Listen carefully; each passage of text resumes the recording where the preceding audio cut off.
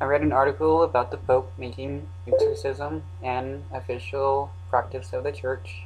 It reminded me of the couple of times I was accused of being possessed by demons. One was a Christian Catholic, wasn't really sure. The other was a Muslim.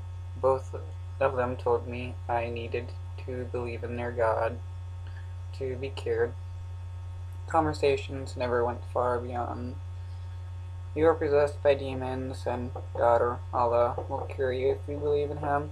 I made fun of both of them.